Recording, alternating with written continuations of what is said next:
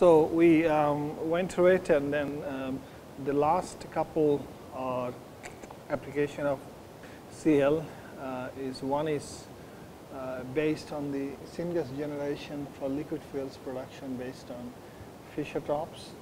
Again, you'll get a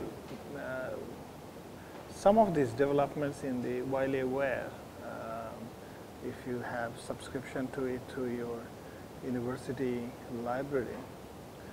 But let me just tell you what it is. It is the rest of the Fischer-Tropsch unit which looks at production of liquid fuel at a very high pressure, but it requires the production of the syngas. So the syngas can be produced from fixed bed gasifier or otherwise, and while this part is conventional Fischer-Tropsch, this part can be construed as the chemical looping based syngas generation, where you have the normal reducer and the normal air reactor. So normal reducer, fuel reactor, as well as the air reactor, iron based. So it makes hopefully the syngas production a little bit less complicated than the fixed bed or otherwise, but it is predominantly suited for natural gas. You wouldn't like to do it by any other for any other feedstock. And then the last bit, let me talk about the sulfuric acid production, or the application of chemical looping principle for the sulfuric acid production.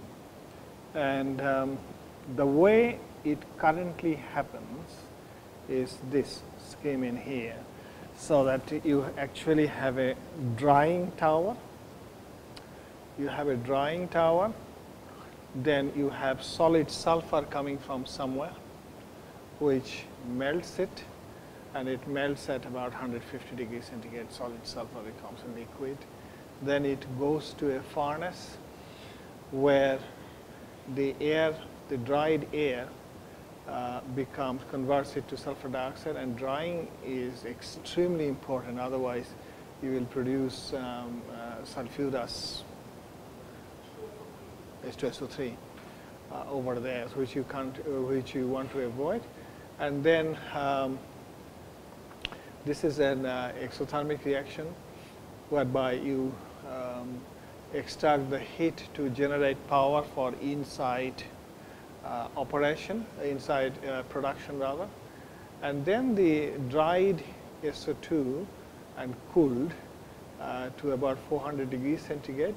It then goes to what we call the converter, where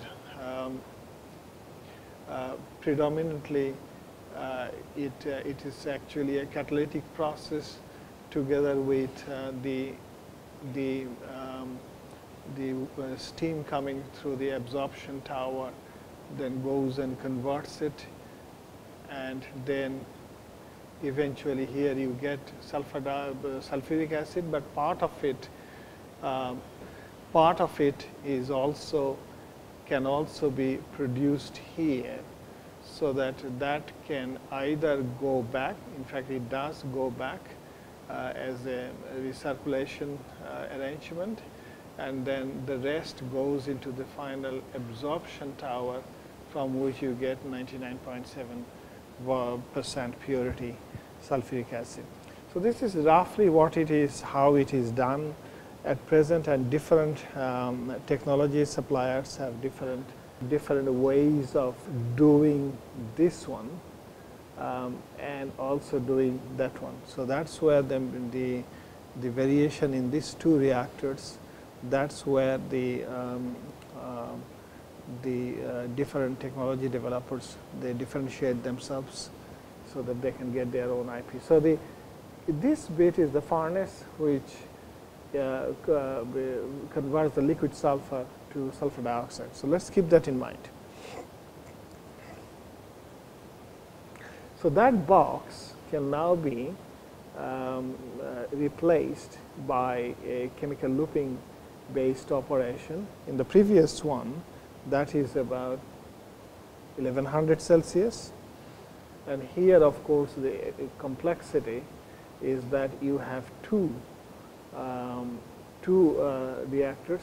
One is a fuel reactor where sulfur goes as a fuel, as the going from solid to melted to as soon as it goes in here. About fuel reactors are almost always 900 degree, it becomes gas.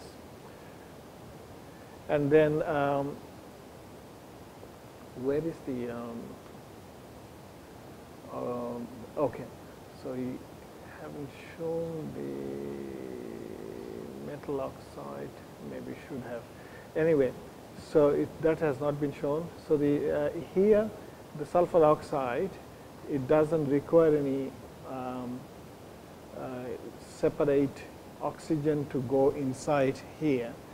Air is given to the metal oxide, the reduced metal oxide in here, and then the reduced metal oxide can gets oxidized and come back and do it again. So there at the end you get very high purity sulfur dioxide.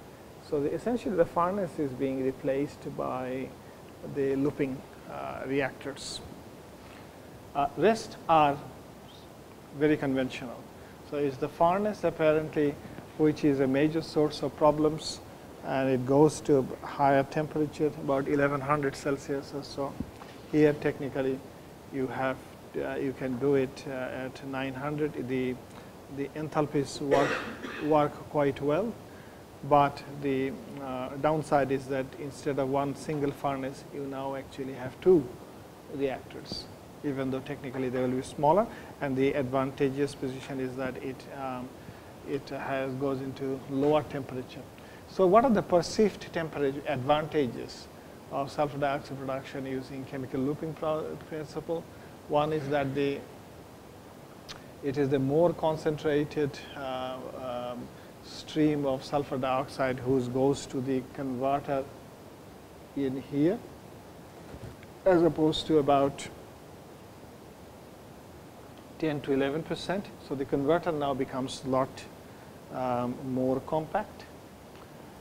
Higher partial pressure, therefore reduction in the capital and the operational cost, and someone has actually done the calculations, the techno-economics of it. Heat recovery equipment located in the non-corrosive air atmosphere. So all the heat recovery equipment, if you can recall, now see, are no longer in here, where it was getting exposed to full sulfur dioxide. Here it is getting the heat is recovered from the air reactor, which is technically sulfur dioxide free, or lot less concentration of sulfur dioxide except for the leakage. And then in here the other thing is in the waste heat recovery unit, you can actually generate hot air which can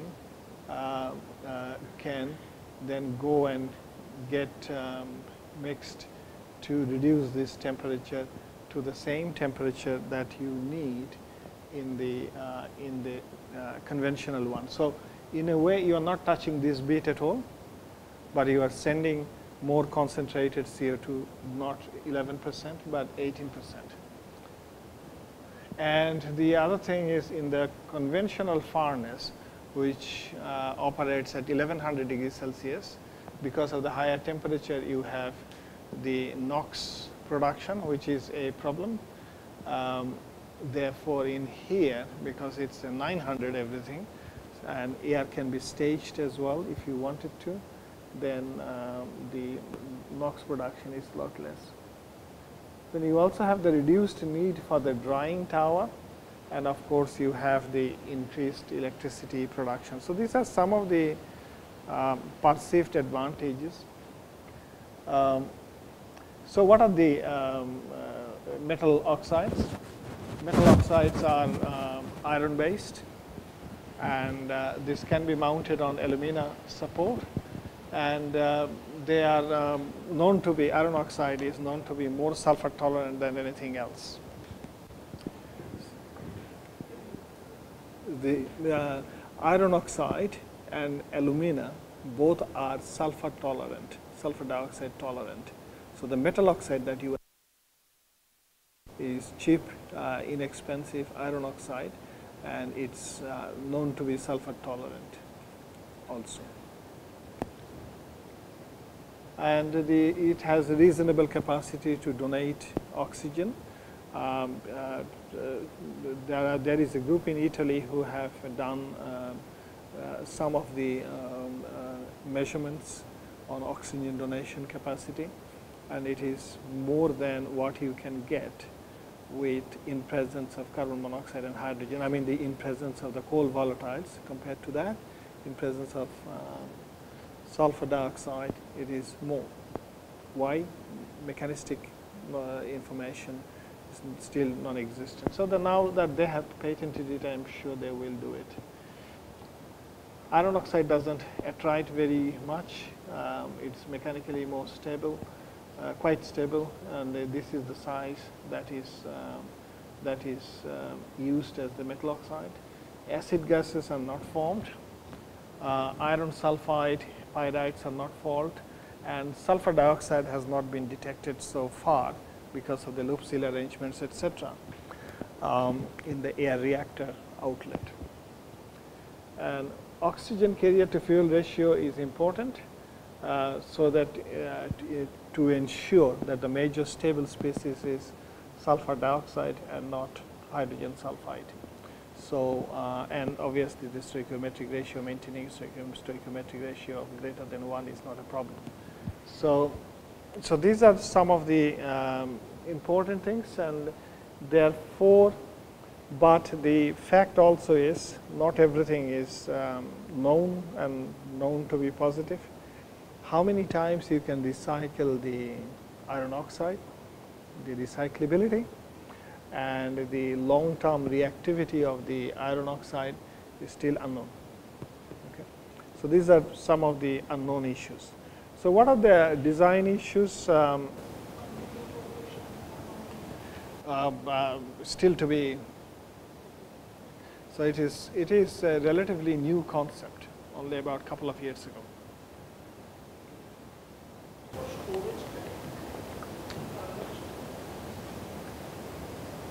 For storage of what? Sulfuric acid. Oh no, I think they use specially lined vessel for sulfuric acid storage, and in fact, for that matter, I don't know. I don't know. Could be Teflon. I don't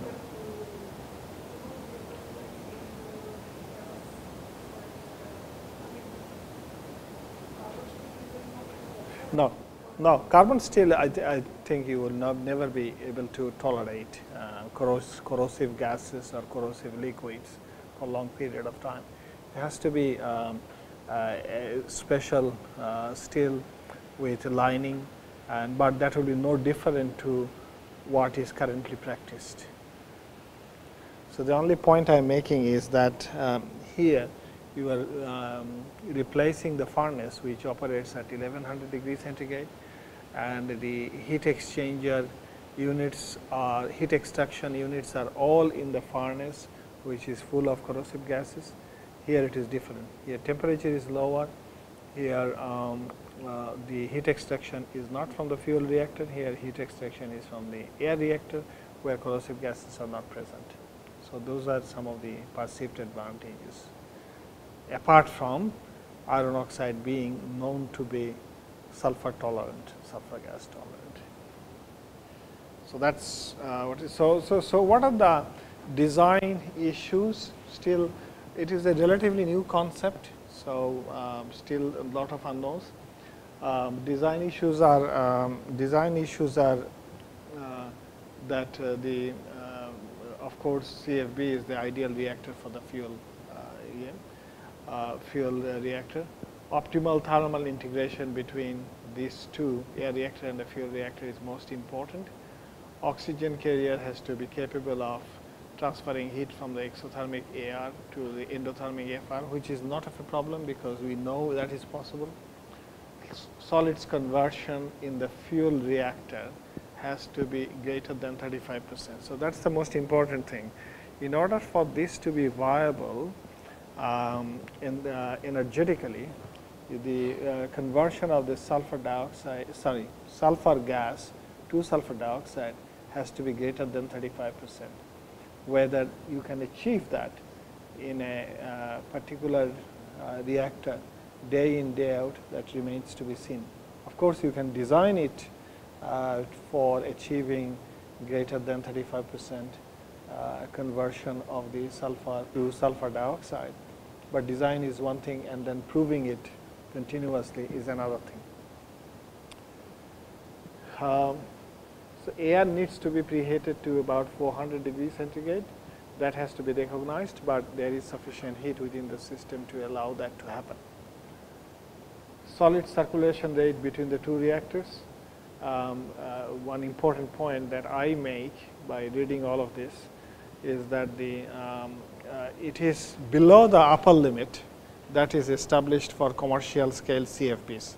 So, the commercial scale CFB combustors that you can buy and commission and then operate, they are known to operate within a certain solid circulation rate. And here, as you would expect, the fuel reactor should have a circulation as well of the metal oxides between the fuel reactor to the air reactor and then eventually back to the fuel reactor. There is no carbon stripper business here because it is no coal, no natural gas, etc. But the circulation rate which determines that energetically, that enthalpy wise, the heat from the air reactor will go fast enough into the fuel reactor.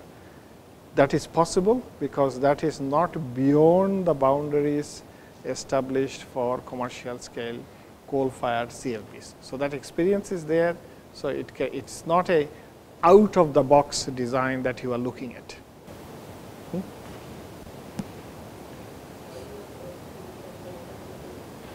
Otherwise, the amount of heat that needs to be carried by the metal oxides through it into the fuel reactor, it will be a lot more. So, and also for sulfur dioxide, sulfur, liquid sulfur to get converted to gaseous sulfur and then give you the reaction, you need that amount of temperature. Okay.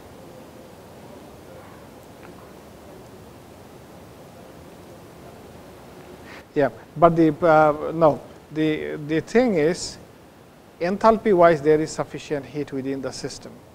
It is how you extract it so that you can use all of it inside without requiring continuous heat supply during steady state operation. That is the key. During the startup, obviously you will have other ways. You will obviously start it up with natural gas, for example, but once it is started up, you would like to not to continue with any external gas supply to keep the temperature sustained. Here you do not need it, but you still have to design it in such a way that it does.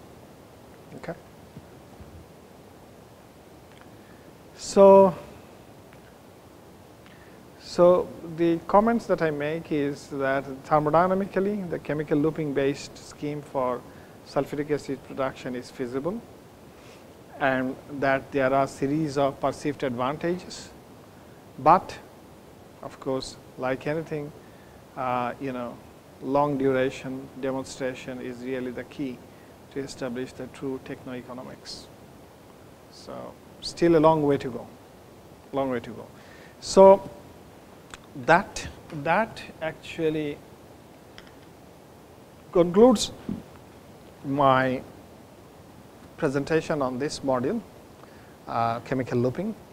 What I have done is I started with the conventional chemical looping combustion for coal or solid fuels. Then knowing then sharing with you the knowledge that we know so far, our own and others. I then move to the other potential applications, which some of these are I have shown, and left it at that. Now it will be the task of those of whom who are interested in chemical looping or in general in that area to think of any other applications, whether any other applications are possible or not. So that's basically it that I wanted to talk about chemical looping. So do you have any comments or any questions before I move to the next topic?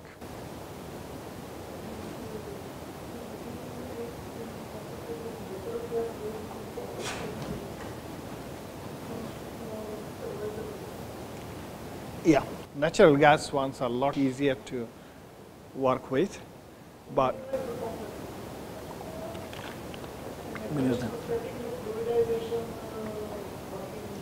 correct.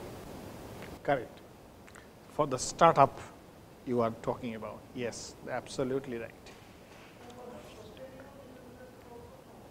Sustaining on natural gas is also an option. So if CO2 capture from, obviously chemical looping has a lot of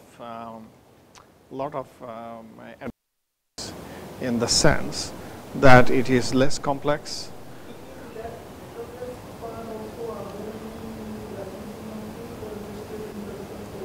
No, there are now people have taken already IPs, I mean patents.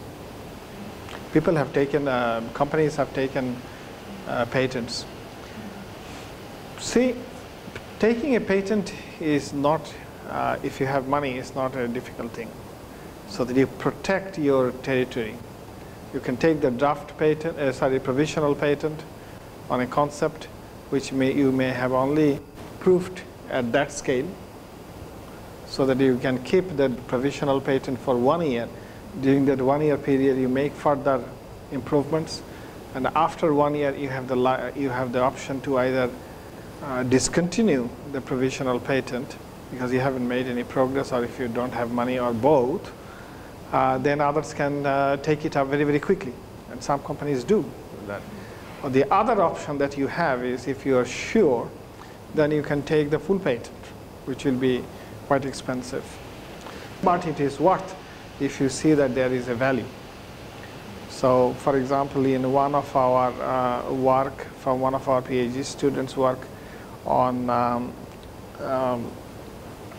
levoglucosenone production, which is a very green solvent from biomass, the student proved the concept in this scale, in that much of a reactor.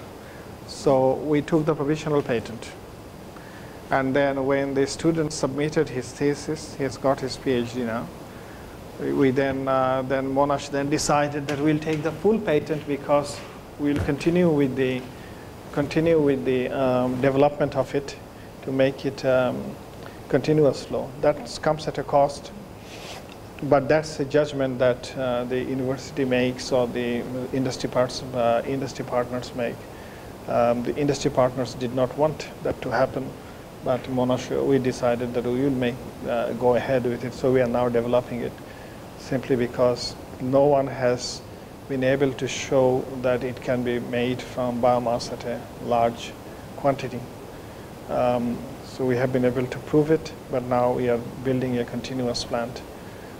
It sells at about $10,000 a kilogram, so there is an incentive to continue with the development. If it was $50, $60, $100 a kilogram, then there would not be any incentive to go ahead with the development of it and taking the full patent. So it's a decision that you make. Anyway, coming back to this chemical looping before we close it off, I would encourage you to think of this principle, and then any other application that you can think of, either in relation to your current work or in relation to any other work that you can imagine doing side by side. We encourage that to our students, so that the students, of course, they do their main PhD work, but to some of the students, we also give them to do some additional work, very exploratory, knowing well that it will not be going to their PhD work because it's not directly connected, but there is a strong upside, and the student is capable, and the student is also willing to do the additional work, either computational or experimental or both, so that we can get the work done that way. And then it might open up a new opportunity. So a couple of students, my students are now spending time in US and Japan for 6 months each, and they are coming back with new knowledge that they gathered over there, but they will be, essentially they are diversifying their own research knowledge base. Not necessarily everything that they are doing there will go into a chapter of their thesis, not necessarily, but they are the ones who are opening up new frontiers for us to carry forward the research in different domains. So I encourage you all to do that as well. Surely you will have your own thesis, but this is also the time where you can have perhaps additional time to leverage against the knowledge that you, advanced knowledge that you are gathering through your PhD work. PhD is nothing but an advanced knowledge, right? But rather than limiting yourself just to your own PhD work and writing a thesis and a couple of papers and getting the degree, this is also the time to open up the thought process, think of many other things, as many as you can manage without jeopardizing your own thesis work, and then go forward. Not for everyone, but definitely worth thinking. So that's basically it. So let me now move on to the second last topic. I'm not sure if I have kept it or not. Maybe not. I will keep this one tonight.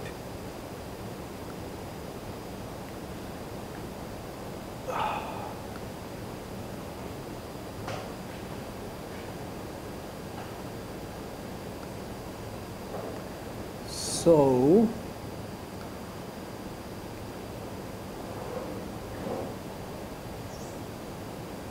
yeah. So the next module, the second last module, it has got two parts. One is essentially a collection of other people's work, as it is in the as it has been done in the overall workshop. I'm essentially summarizing the work that is available in the literature for your benefit, and that part of it includes my own work or our group's own work. So this is no exception. So the first part is all about other people's work. Second part is all about one of the students who just submitted his thesis, has gone back to India, and then will come back on the 28th to work on a different project. So his work will be the second part of this. So this one is about coal stroke syngas to CO2 to products.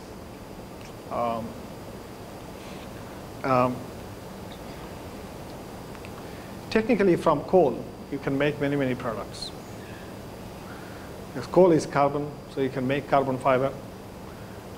Coal is carbon, so you can make graphene if you want to. At what cost, that's a different thing. Okay. Then from coal, we have seen you can make syngas. That reminds me, I should also drink a bit. Good. Otherwise, I will fall asleep. So from syngas also, you can make a whole lot of products. And more and more focus is shifted to make products from CO2. Because CO2, if you can capture CO2, but then the question is, what do you do with that captured CO2? Of course, you can think of storing it underground, but that's only limited. Not everywhere you will have CO2 storage spaces next to where the CO2 is generated. Unfortunately, CO2 storages are not next to the coal-fired power stations or the natural gas-fired power stations, right? So you really have to think what do you want to do. So one option is that part of the CO2, by all means, not all, part of the CO2 can be stored, can be utilized to make other products. The products can be, polycarbonate. You know what is polycarbonate? The polycarbonates are the transparent material that you can put on the plastics, but it's polycarbonate. So essentially, if you have carbon dioxide, you can make polycarbonate. How you make it, that's a different thing, and how long will it last, that's a different thing. But at least it's a way of utilizing the CO2 and then storing it away. So we have a PhD student who, for the last 1 year, has been working in that area, but by no means we are the only ones in the world working in that area. Then from CO2, you can make all sorts of products, and we will see. Okay. Then the other thing is that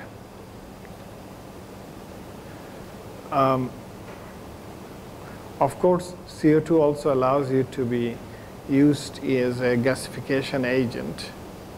Now, that's only temporary use of it, because it will eventually come out as CO and then eventually come out as CO2, and it's only a limited amount that you will be able to circulate. So at steady state, there will be a net generation of CO2 anyway. So it's not quite a CO2 utilization on a large, on a longer time frame. Far from it, right? Then, and also when we talk about CO2 utilization, CO2 is a very stable molecule, as you know, and it's a low energy molecule, right? It doesn't get excited at room temperatures. So in order to activate it, you need high temperature, and you need lots of high temperature. But you can reduce that activation energy barrier by catalysts. That's what catalysts do, right? Catalysts simply lower the activation energy requirement. So the point I'm trying to make is that if you want to convert CO2 into products, whether that's liquid fuel or gaseous fuel or solid fuel, even solid carbon, you need to fall back on catalysis. No other option. Nothing else will work. So catalysis. And when it comes to catalysis, catalysis can be homogeneous catalysis, can be heterogeneous catalysis, can be photocatalysis, can be biocatalysis, can be electrocatalysis. All sorts of things possible. So let's take one by one. What is homogeneous catalysis? Does anyone know? Okay, oh, that's easy. Oh, then everyone knows. Good. Then let's not go into the heterogeneous. Biocatalysis?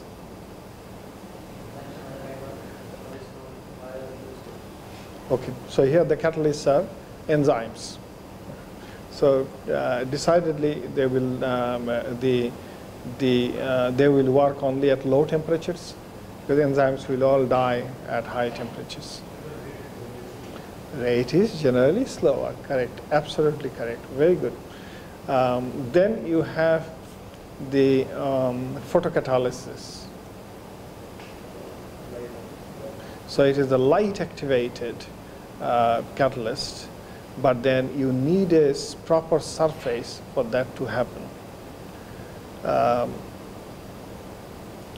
The light has to be, the photons have to be absorbed and then made available to the CO2 to activate that molecule and then do whatever you want to do. So that's photocatalysis. And then electrocatalysis.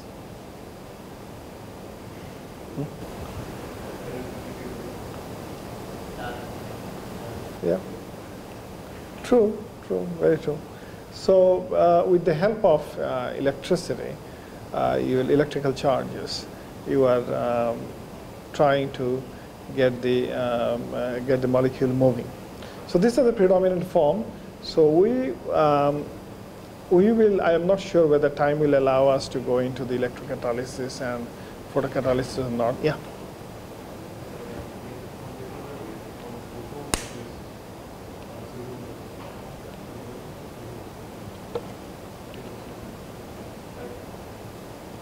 True. Far from commercial, yes, and that's why a lot of development work is going on, because technically, potentially it can be a very, very low expensive option. So for photocatalytic cleaning of wastewater, photocatalytic cleaning of the windows, when you have long multi-storied, tall multi-storied buildings, cleaning the windows from outside is a challenge. And there are self-cleaning photocatalytically active materials that can be applied to the glass before it is mounted, which will keep it clean all the time, particularly when sunlight is available.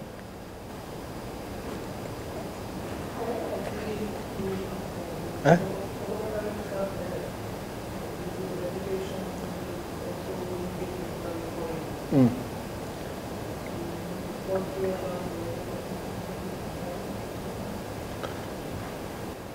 No, you are not.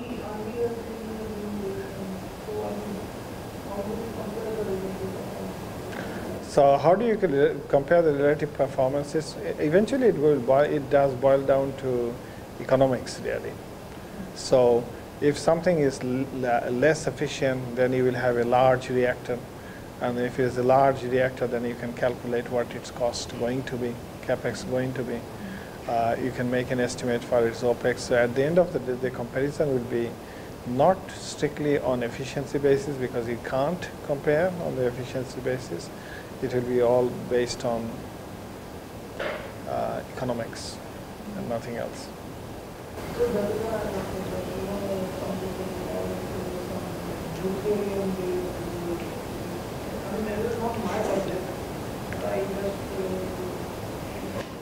So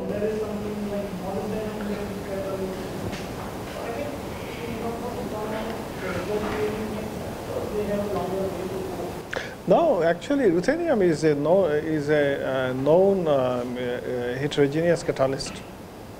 So there are applications where ruthenium is currently used, because you are looking at 1 to 2% loading at most, and if you can load it very, very well, then you can actually recycle it, recover it, and recycle it as well. So that's not an issue.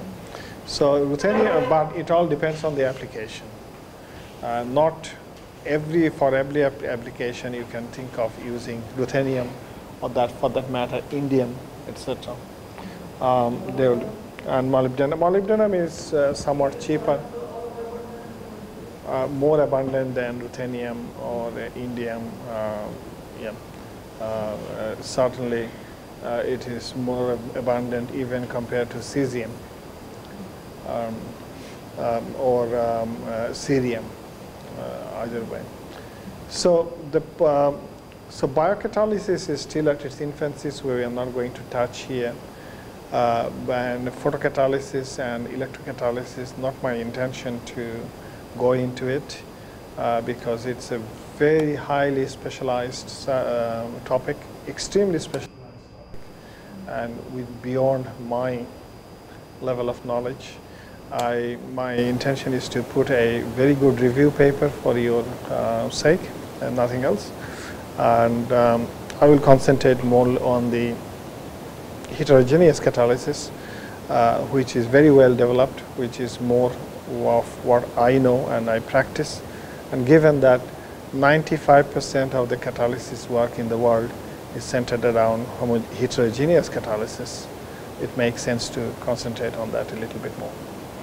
Okay. So that's the rule of thumb. And the heterogeneous catalysis market is growing like anything. The last figure I saw was annually about $40 billion, because anything that you can think of in the petrochemical industry relies on heterogeneous catalysis. Any chemical.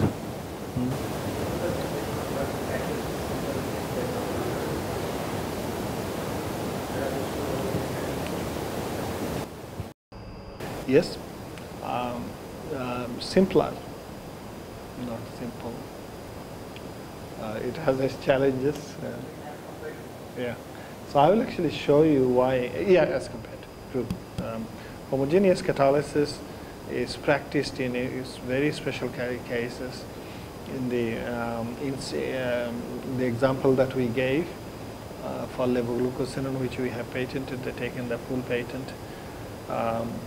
It's based on homogeneous catalysis, but very, very rare to see large-scale applications of homogeneous catalysis, except for very high-value products. Okay, so on that note, let me bring to your attention this message that I got last night. It appeared on July 11. Today is July 18, so a week ago. But I got the news only last night from a site that I subscribe. So in UK, the Tata Chemicals are going to build a large-scale CO2 capture and utilization plant. So they're not talking about CO2 storage, not CCS, CCU. And I have given the link, or if you just type in Tata Chemicals CO2 capture, you'll find it.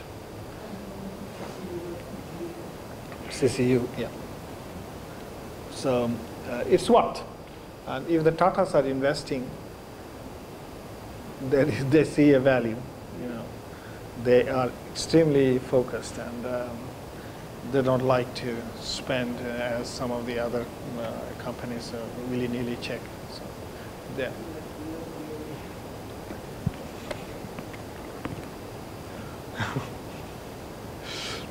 So let's stick to the heterogeneous catalysis bit, and let's come to the syngas front.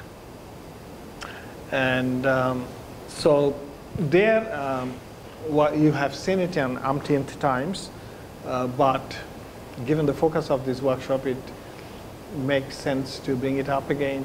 So we have talked about this gasifier, we have talked about a little bit about air separation, a little bit, but not much really. Heat recovery, steam generation, we know. Syngas cleanup, we know. But this, and these are not something that we talked about, but we know it generally. But this is I haven't talked about, that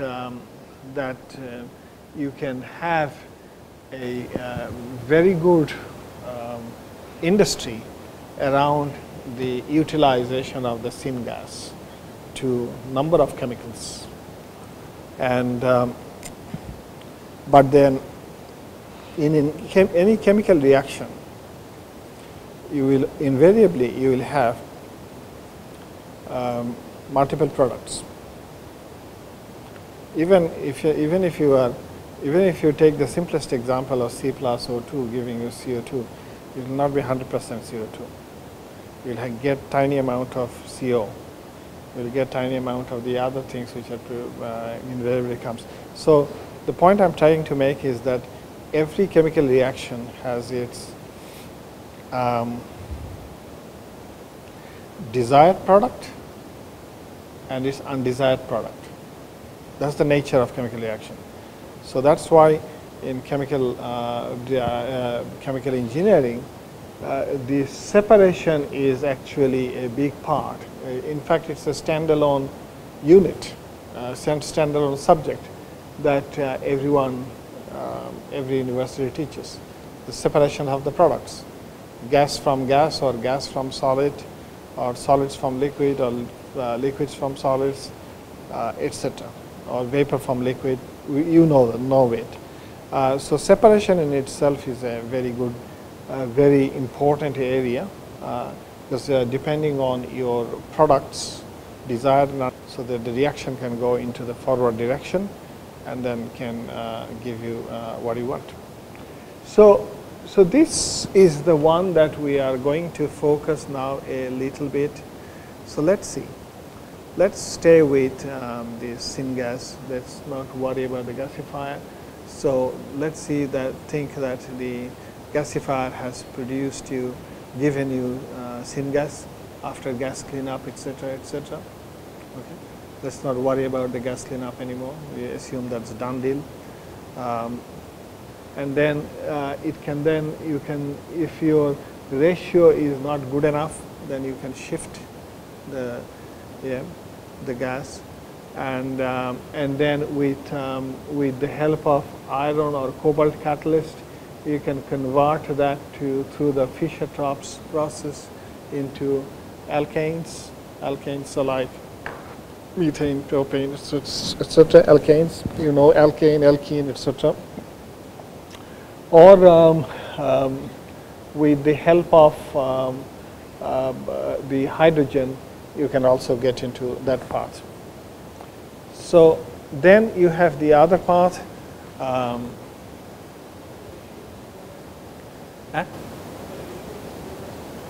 don't know. Whatever your gasifier gives you.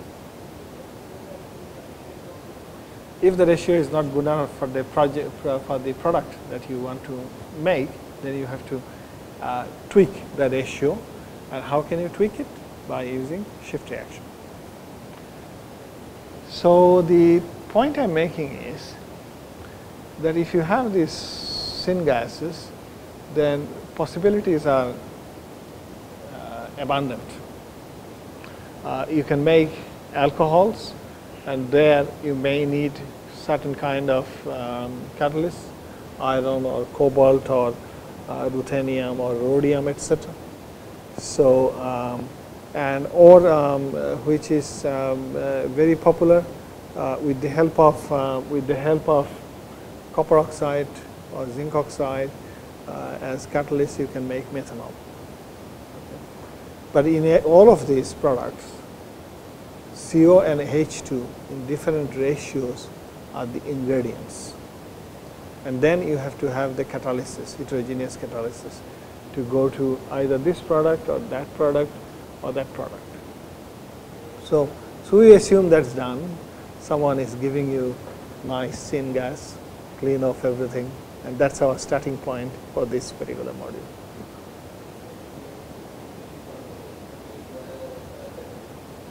Without catalyst, they won't work.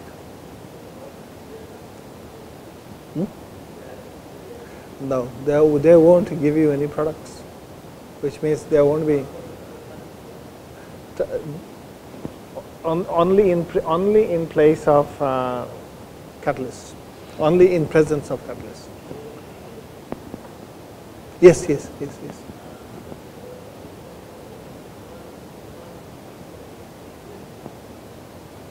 I don't know. Anyone knows? Is methanol cheap in this country?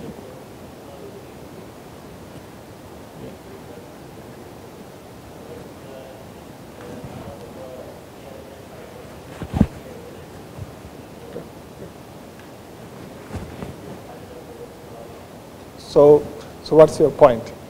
Don't talk about methanol.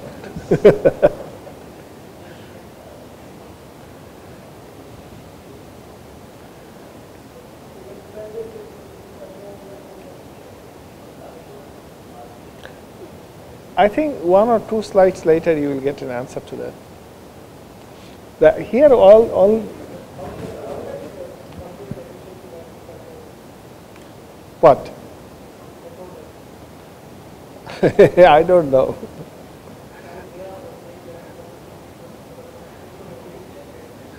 Methanol.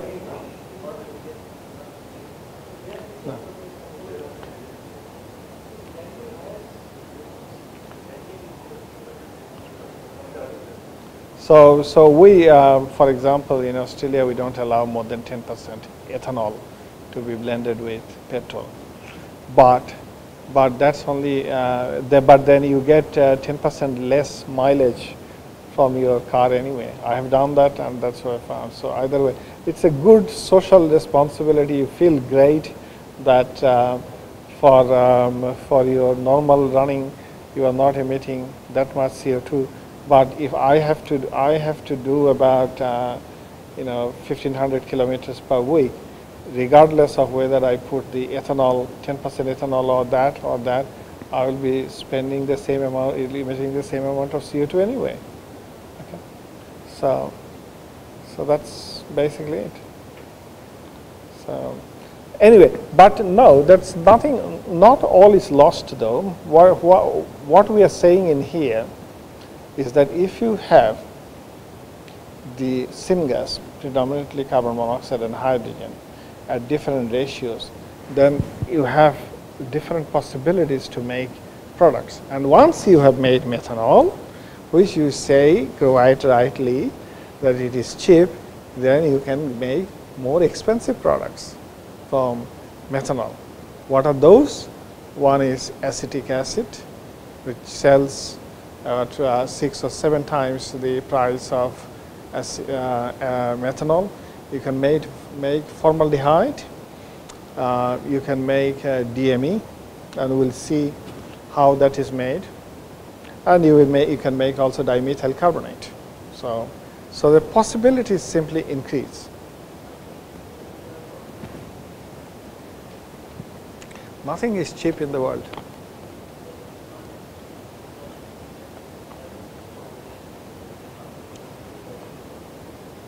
Not necessarily.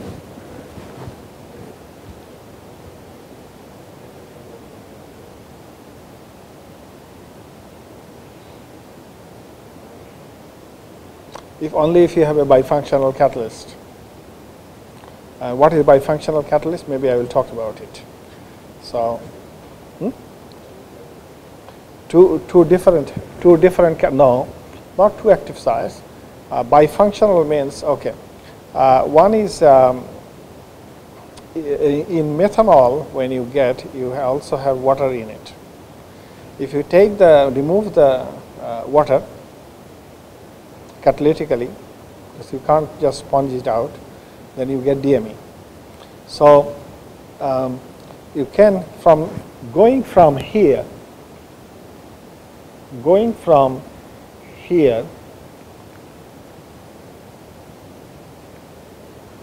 going directly from here to here, bypassing that, is called a single pot synthesis.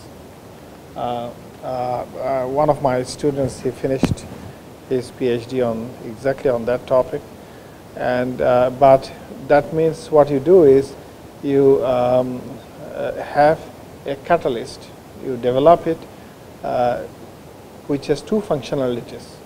One is methanol production functionality, the other one is dehydration functionality, all in one. Then only you can do it in a single reactor, if you have a catalyst which has bifunctional capability.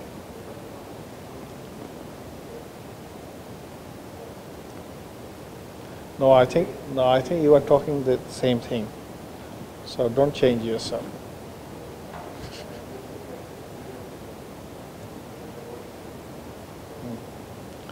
You can convert here. I'm not sure whether I said easily though. Whether I said easily, I can't remember that.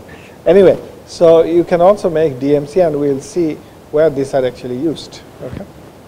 But on top of that, you can also have, you cannot get just CO and hydrogen. You have CO2 in the syngas, unless you have, in some miraculous way, you have cooled it down, separated the CO2, and then left only with CO and hydrogen.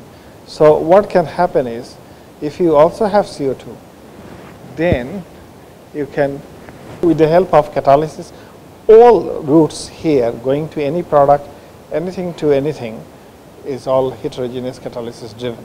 Okay. So if you have CO2 in the syngas, that means CO, hydrogen and syngas, then also you can go to methanol, and from there you can go to DME, but also you can go directly from CO and hydrogen and CO2 to directly to DME as well. Okay. So the possibilities are there, and then you can also have additional possibilities that instead of just going to methanol, or instead of going straight to DME, you can also go to dimethyl carbonate. So those possibilities are there. So do you ask anything? No? Okay. So so this is all summarized in here. Sorry?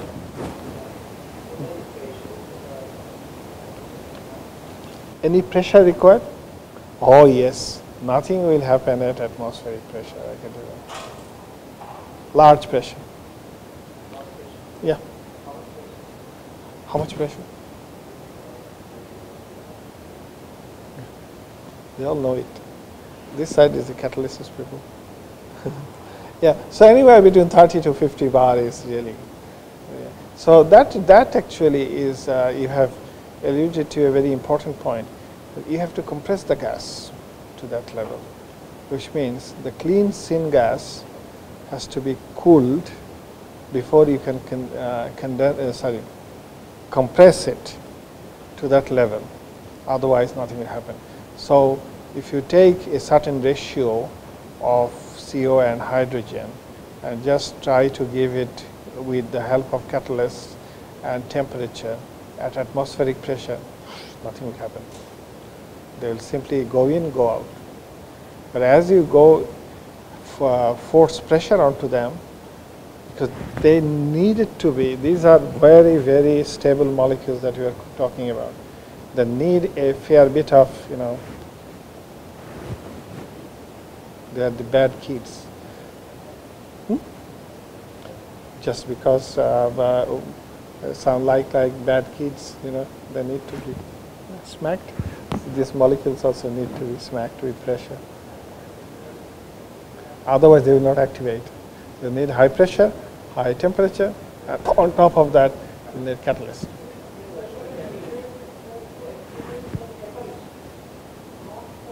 Molecules. No, we need to activate the molecules.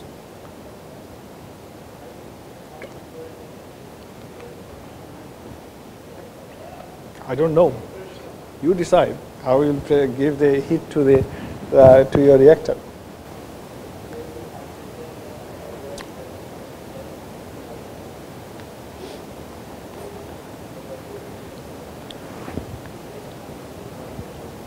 So this is your reactor. Okay, you're putting in CO from this side, CO2 and hydrogen from this side, and you're giving them at high pressure. They have gone in. They have gone in. Now you are talking, and inside that you have kept catalyst right from the beginning. That's possible. Now your question is, how do I give high temperature to them? Right? How do I give? Huh? How much temperature is desired? So how much temperature is desired? Anywhere, because if it is too high a temperature, then you have got problem. Usually 250, 300, 400, not much more than that.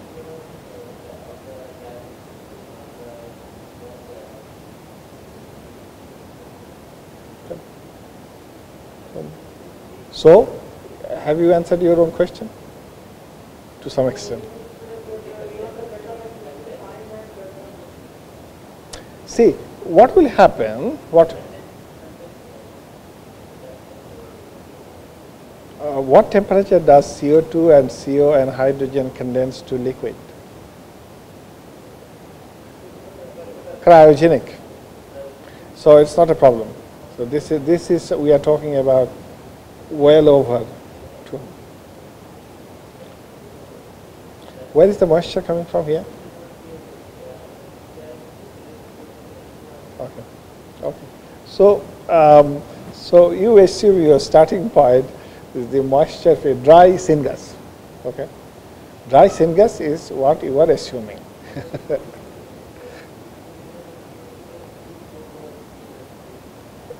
Right.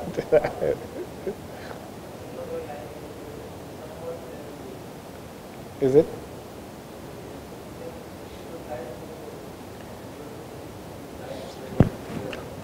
But it's not a reaction when you are condensing it well below the reaction temperature. There is no more concept of equilibrium. But okay, so shift. So okay, so shift reaction has produced what? CO2 and H2O. Now technically, not technically, really practically, you can condense the water vapor out and you can get whatever you are getting, right? So it will be dry gas. You can literally get to dry gas. That's not a problem. Your question was that I know how to give it pressure. I know how to put that catalyst. How do I give the temperature? There will be a lot of sections inside an integrated plant where heat will need to be extracted. That heat can come back here. If it cannot come back in here, bad luck, provide it with electrical heat. Or design the reactor in such a way so that inside the jacket you pass clean hot flue gas. So heating a pressurized reactor is not that of a problem. Okay.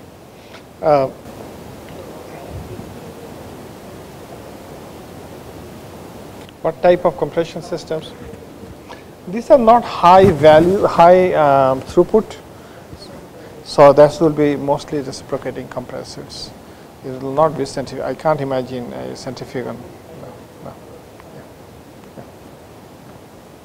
So any other questions? No.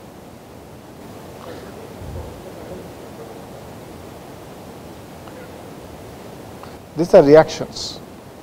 These are serious reactions taking place at high temperature, taking place at high pressure, moderate temperatures, 250, 300, 400, etc. No condensation, because the products are still going to be pressurized liquid or whatever. So no condensation really. Okay. So in here, what we have shown is that the gasification, whether it is done using coal or liquid fuels or natural gas or biomass or waste, that really opens up the possibilities for many products formation, and these are the many products, and even you can extend those products to make other things as well, and these are practiced. This is not, for example, urea is made exactly in this way. Okay, you make acetic acid in this way. You can make what's MTBE, butyl ester. Yeah, so that's actually a fuel additive, gasoline additive, MTBE, DME. Oh, that I don't know, maybe. This obviously is gradually being phased out, but the point I'm making is starting from here and everything that goes beyond that, such as the gas cleanup, you can actually go to all of these products or extend to take it to other products. Okay. So let's talk about a little bit of your concern that you had, that methanol is very cheap, then what can you do with it, which is true. So what we can do is we can make the dimethyl carbonate or convert it to dimethyl ether. And if methanol is made from the renewable biomass, renewable sources such as biomass, then it's even better. But you know, this catalysis process, they will not know where the carbon monoxide and hydrogen and CO2 who has come from whether they have come from Bahamas or Coke. They are looking at the gas just like this. There are two products. So this dimethyl carbonate is actually around 23 positive. These are some of the properties, and of course the dimethyl is another non-toxic gas carbonate.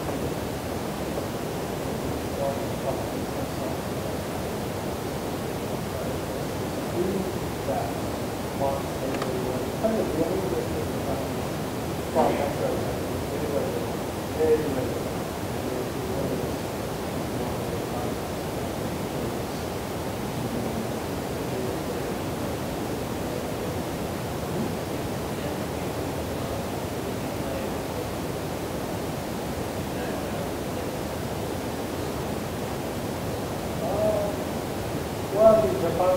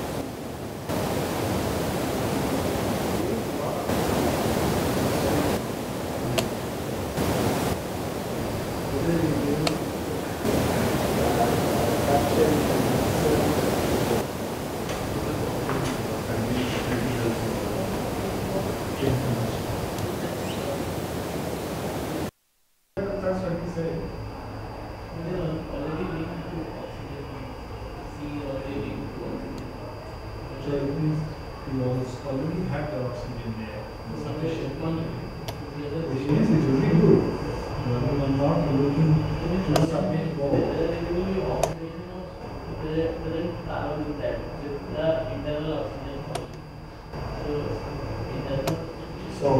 So you are not relying on external oxygen or external air all the from oxygen. So you have that additional advantage.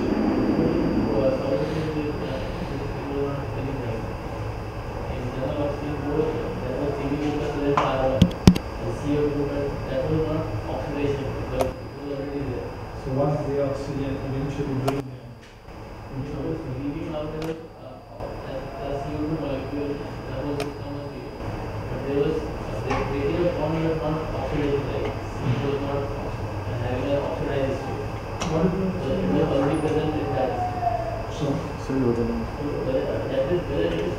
This is also one.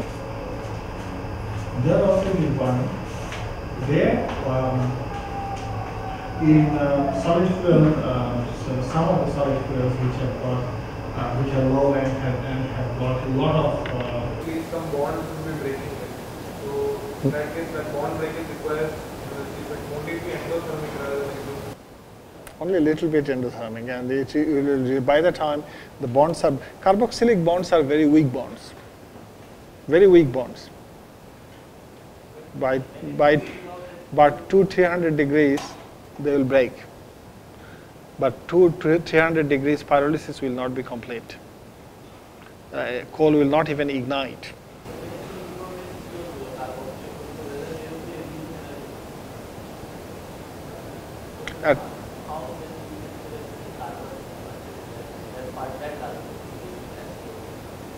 And that part which is not released as part of this carboxylic group, that's what is giving you the that's what is giving you the energy, exothermic energy.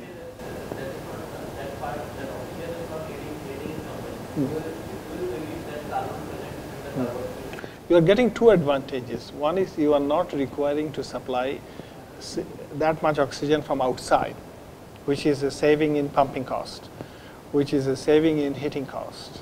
Okay, so it's a two-edged sword, really.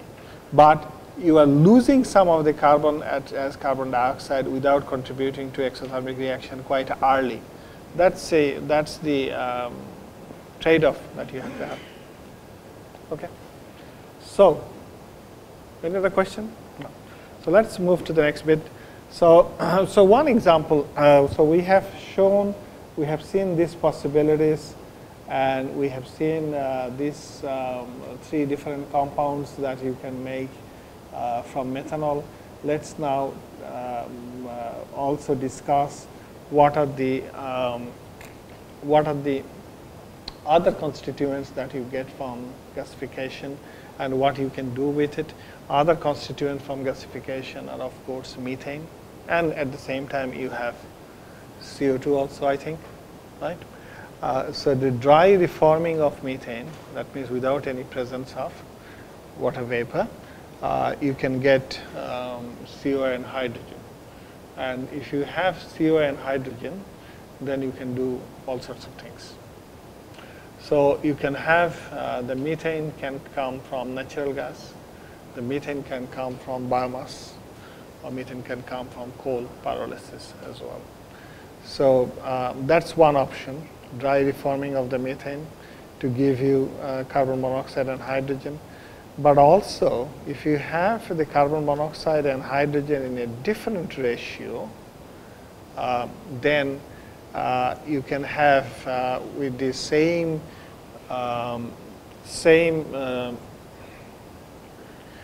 molecules, you can actually have the methylation reaction going. That means you can, if you have CO2 and hydrogen, then you can actually form methane. Okay, and then we know the classic Borduas reaction, which is reversible, and then you also have the decomposition of the methane to solid carbon and hydrogen. All of these are all in a way, utilization of the products from gasification. Okay. Utilization of the products from gasification of coal or biomass or petroleum coke or any hydrocarbon material. And all of this happen at very, very high temperature. Some of them are exothermic, some of them are not. And the sort of catalysts that we use are the nickel and magnesium oxide, nickel mounted on MgO, or nickel mounted on magnesium aluminate.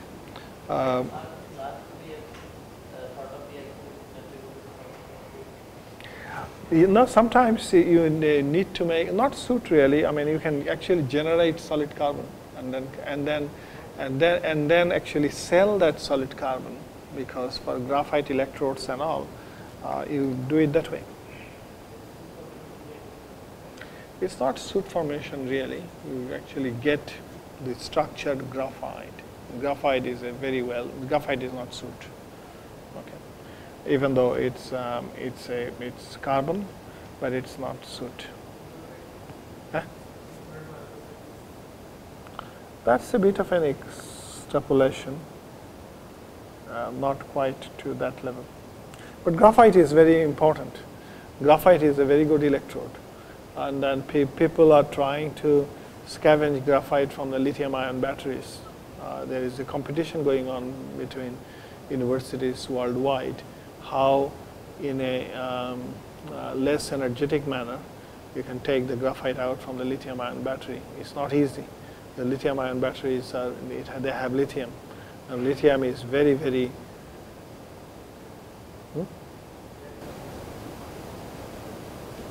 yeah. So it's not easy.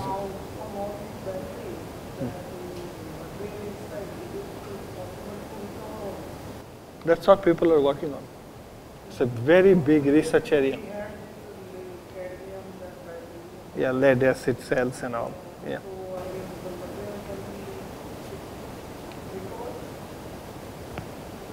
Because now we are all talking about circular economy, so that that's the way forward. But then that comes also as a cost, because it will not be energy neutral.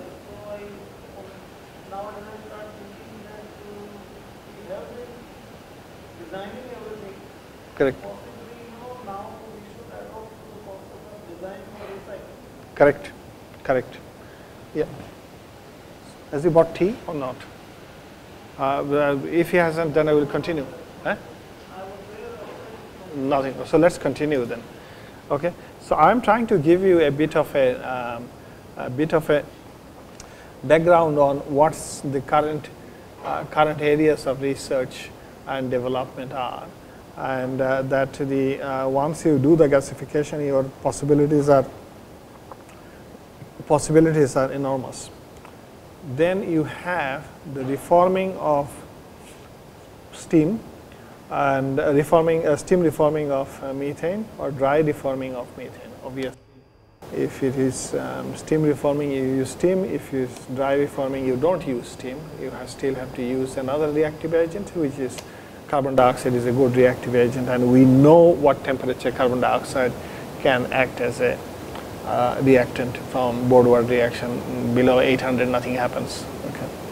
So what the purpose of showing this is that these are all producing CO and hydrogen at certain ratios. In the first case, it is producing 1:3. Okay. But if you can somehow combine these two in a single reactor, then you get the bi-reforming. That means you have the methane and the CO2 bulk together. Then you can get 1:2, and then you can get your methanol. And if you get methanol, we know that we can go to some other products too. Okay. But the point I also would make is they will need certain types of catalysts. They will need quite high temperature, and also they will need a good pressure. Anything under 5 bar, nothing will happen. 5 bar will be too less. around 30 bar you will need. The biggest problem with steam reforming, the methane reforming or hydrocarbon reforming is that as soon as the molecule becomes activated, then you start depositing carbon or soot, whatever you call it, on the catalyst surface. And if that happens, then the catalyst gets deactivated. The catalyst gets deactivated by several ways. One is because of the presence of the polluting species. If your gas cleanup is not good, then hydrogen chloride or hydrogen sulfide, etc., or ammonia, etc., can go in, and then it can passivate the surface and make it less active, deactivated. Or the major form of deactivation is actually the deposition of the carbon from the hydrocarbon onto the catalyst surface. But if that happens, you can find it. When you see that the is getting deactivated as your product concentration decreases, then what you do is you inject steam, and that steam will eat out the living. Okay, nice meeting you. And we'll. No, that's fine. That's fine. You have to catch your flight. Yes. Okay. Have a safe trip. Thank you. See you again.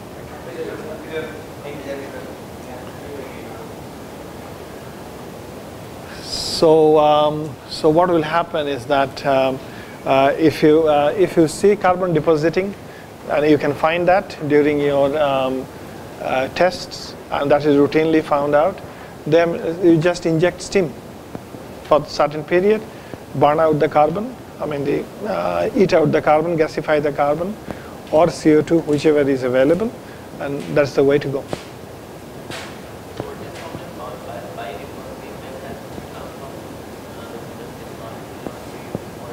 So, bioreforming means you can actually reform with both steam and carbon dioxide, and that way your products are 1:2, CO and H2. That will give you that's directly the composition that you need for the methanol. Oh yes, that's right. So the important thing is that if you have all of these gases available, then utilize them in the right ratios, and then you get all of this. The advantage of bioreforming is that the carbon deposition is minimized in situ, because you already have steam, and then as soon as the carbon is formed, steam takes it away. Okay.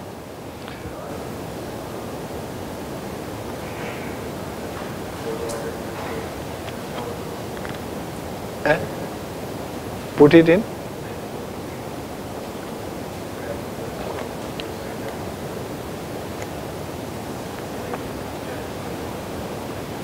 Which reactions are responsible for coking? Carbon deposition. Okay. So which reactions are responsible for carbon deposition? That's the normal fact of any hydrocarbon decomposition. Any hydrocarbons, when it is raised to a high temperature, it will start depositing carbon, and that is unavoidable. So it is the normal breakage, normal bond breakage, nothing else. When you are reacting methane, reforming methane, you are essentially breaking the bond of the methane so that it can give you another product, right? Through a series of mechanisms. So some of those carbon will not go anywhere, it will simply deposit. So that's where it comes from. Okay. But the advantage of bioreforming as opposed to single steam reforming or single dry reforming is that the carbon deposition is minimized. Okay. But the fact is that you get only 85% conversion in a single pass. That's all, and that's a good yield. So you need to recirculate it and then live with it.